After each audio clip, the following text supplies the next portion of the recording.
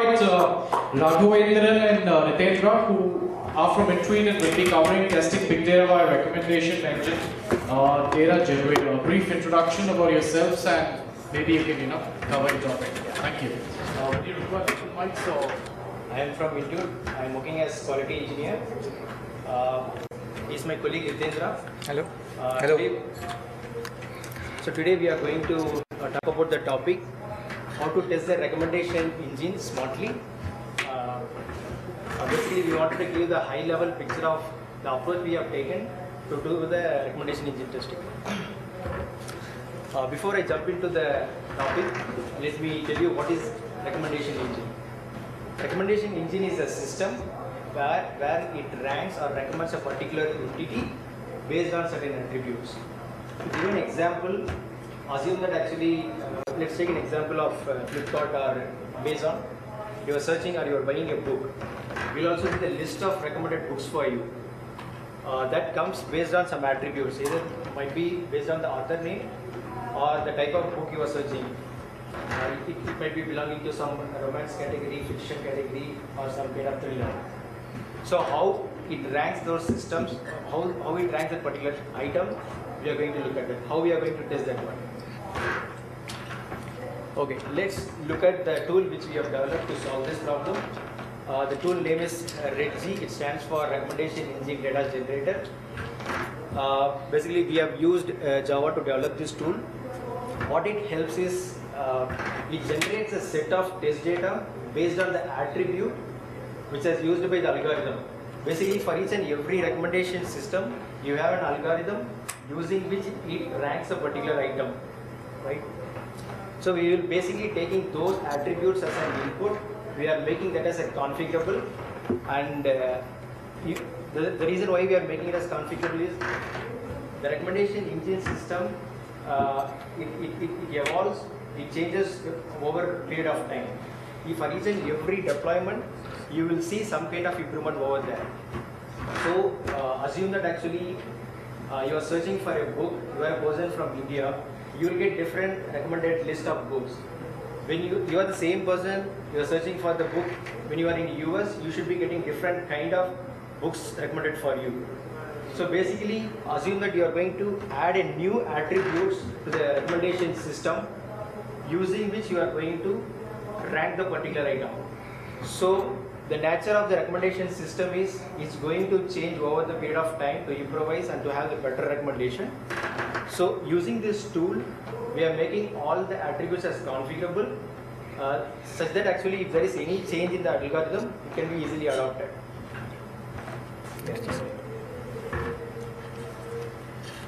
Okay, let's look at what are the challenges and pain points in testing the recommendation engine. The first and foremost thing is actually how to verify the data analytics part, or basically the accuracy of the recommendation. When I say accuracy here, it is not the accuracy for the end user or how relevant that particular recommended item is. Instead of that, it's how accurate as per the algorithm. So for a tester, the basis, the recommendation system algorithm, we are going to verify how accurate as per the algorithm implementation. And second thing is actually we wanted to quickly generate the set of data. Assume that actually you are going to have more than 5 parameters using which your ranking system is going to work. Then you will end up creating a lot of data for you. So with the automated system is the only way for you to scale and generate the set of data which is required for you testing. So using this is one of the pain point we have. And testbed preparation. Testbed preparation is completely different because the normal testing approaches which involves installing certain softwares or configuring your app server, web server or DB in certain mode, and you will do the test. In some cases, you will end up adding some bulk amount of records without any logic attached to it. You will just say that 1,200 records need to be there to perform this testing. Whereas in case of recommendation engine, you need to insert the records or populate the records based on the algorithm's implementation or the attributes attached to the implementation. Yeah, another thing is, as I mentioned before, algorithm keeps on changing, so you need to make sure that tool which you develop also scales as and when the algorithm changes. Yeah, so what does this tool do? So basically this tool generates the data set based on the inputs you are giving to the tool, which is nothing but the attributes and the seed data. We are going to look at how the seed data and configuration file looks like in the later slides.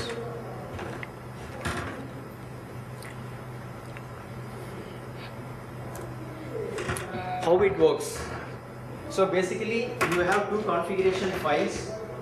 You will specify all the parameters, attributes which influences your ranking in one particular file, and your seed data where you will specify this is the book I have, this is the author, and different attributes tied up to it, age, sex, and the location from where you are searching and such like that. And the output of the tool right now for us actually is the JSON. We are using Elasticsearch as a data source, which is used by the recommendation engine to mine the data and rank it. The output could be in any format. If you are directly running against the DB, the output can be in directly the SQL query itself. Let's look at the pictorial representation of how the tool works. This is a recommendation engine. So you will have an algorithm behind recommendation engine. So the first step is actually we need to interpret the algorithm and understand how it works, and then find out the attributes which influences this. It could be age, sex, location, it can be different things. Yeah. So and then form a seed file which will have all the data pertaining to your items. It could be the author name and the book name and such like that. So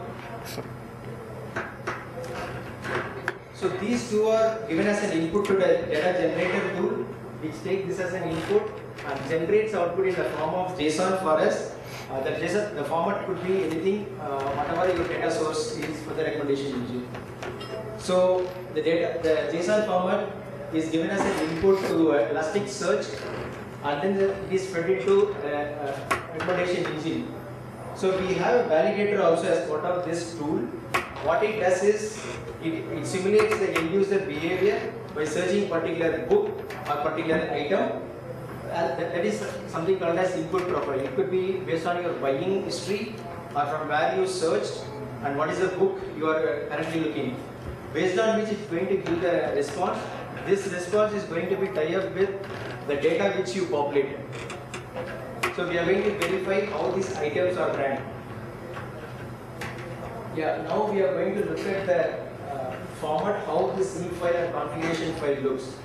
Ritendra is going to talk about that.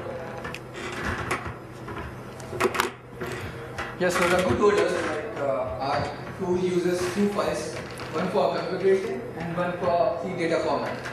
So these configuration files are designed to control the flag, to configure the flag to control the variation in data according to different attributes for each entity. So in the slide you can easily see we have listed some of the attributes like city, state, country, age, and entities like books, movies, depends on that.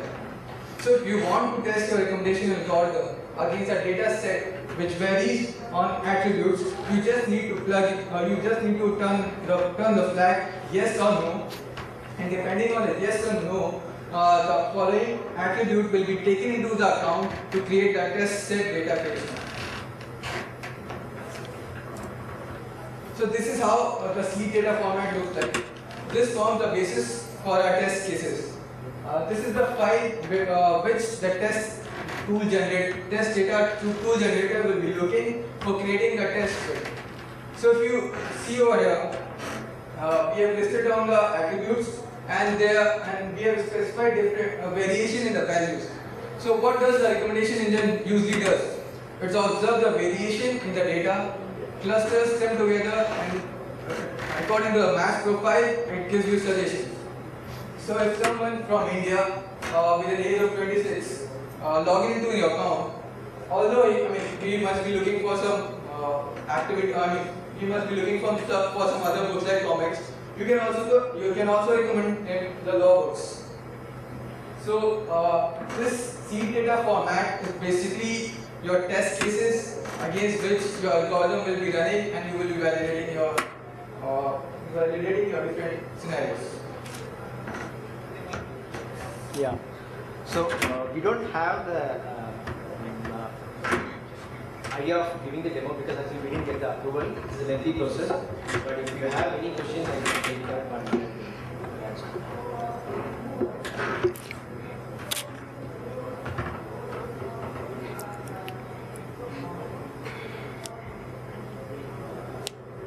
Thank you. That was the day when we decided that in the year 2014, on 17th and 18th of July, we'll be organizing this conference. That's when most of the sponsors came on board. I would like to thank KPMG, our knowledge partner, for continuously helping us in designing the conference as well as in conducting Indian Testing League, which has become a phenomena on its own. One of the rarest contests which touches the emotions of the people who are playing. That's really tough. Even in sports, there are not many matches or many events which touches our emotion. Indian Testing League has emerged as one of those companies. It was great to hear from last year's winner of how it impacted their lives and their career. In fact, one of them got a promotion, which is so good to see. And the other got funding from somebody else, and they started their own company. So that's the kind of confidence contest like Indian Testing League is giving. Warm round of applause to the KPMG team for that. Like to also thank our sponsors, our platinum sponsors, Tara Consulting Services, for participating in such a big way and also contributing so that we could run this event. Tech Mahindra and CA Technologies, one of the leaders in DevOps and continuous delivery, they helped us to conceive the CXO event, which is what we are planning in the evening after this award ceremony. And to all of you who have been here since last 2 days, have grown with us and learned with us. Thank you so much, ladies and gentlemen, for being with us. What we'll see in the next 40 minutes is a quick presentation by KPMG on next generation testing survey. So what you filled in yesterday, you are going to see what collectively we Indian testers feel about the industry, the career, and the roadmap. So that's what Prashant will be coming, and he will be sharing the results. After that, we'll be inviting our speakers and some of the star speakers that we had, and honoring them. And then we'll go to the India's top 50 companies, top 50 software companies with best software testers, and we'll honor each of them. The criteria for selecting the top 50 company was again Indian Testing League, and it was the testers who participated in the contest. They made their companies proud by making their company to come in the top 50 rank. So it is not the people, it's not the process, not the technology, it's the people who are making the companies proud. And we also listed those 50 companies on our website, and we asked the whole of our testing community, which is over 75,000 plus big, to come and vote for your most favorite company to work in software testing. And we'll announce the winner towards the end of the award ceremony. So having said that, I would like to invite Prashant to come and share with you the next generation testing survey. Yes, Prashant. Yeah, good evening, everyone. Just to set the context and adding on to what Nitesh mentioned, you all took the survey yesterday morning, and then we from our side compiled it. There was a team completely doing this in the back end. And we have two contexts. One is we did this same survey last year. Some of you would have been there. And we have the results of 2013 and what has changed to 2014. So that's both of them we'll highlight. I think in essence, I think it shows that still software testing in India is a growing area, and it is only expected to grow exponentially. So that's just a summary of what you're going to see. I can show you some of this data point as well. So just to move on, I think just from a participant's, just from a participant's profile, I think I might have to. Has been the testers. We have test leads about 31% and test managers of around 15%. And from a service profile of people who have participated from all of you, about 34% is services, IT services company, and about 43% products. So a lot of products-based people have taken this survey. So that's about this one. And we also asked this question, how many of you within this group is certified for any of the testing related? And that's good data, actually. Almost like 57% if we are certified in one of the other certificate, ISTQB or any of the other ones, actually. So that's the first one. Okay. Yeah, okay. Yeah, so moving on to the primary factor for outsourcing of software testing. So this was the data that we asked. So last year, the data was cost was the primary driver for outsourcing of software testing. And even 2014 also, this is the highest one in terms of cost being. But the other factor why outsourcing happens, quality is gone up from 12% to 20%. So a lot of outsourcing to India is happening because of the quality aspect also. It's just not about the cost. Cost still is the primary driver, but quality is also playing a key role. This is the significant question. I think in the panel we had a lot of debate on is it negative growth for testing, or how is testing looking for all of us? And this data